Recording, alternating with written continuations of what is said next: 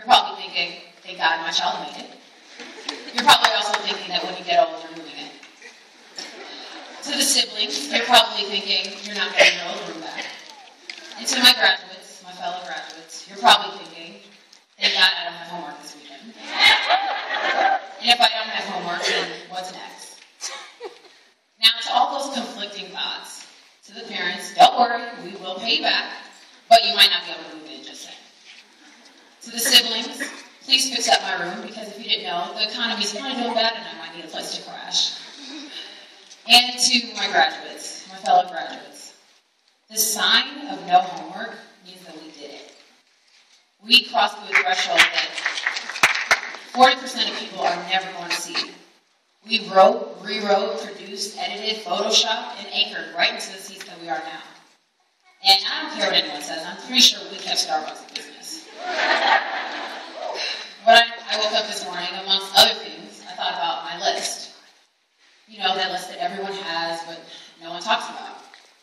All the organizations that you wish you would have joined, or all the A's that you wish you could have gotten, or even the stories that you wish you could have finished. But then I looked at the top of my list. Guess what it said? Graduate. So then I realized we all get to check that off. And then I realized we all get to start a new list. A list of lessons that we can't wait to learn. A list of jobs we're finally ready to apply for. And a list of experiences we've been waiting for since we came through the columns. The fear of the unknown is ever present, right? But now is the time for us.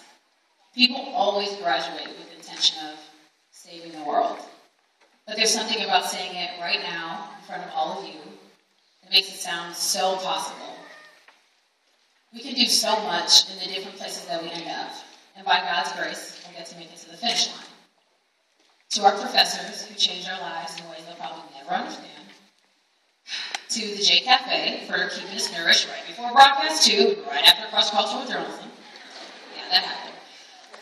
And to you guys. We got to work together, cry together, laugh together.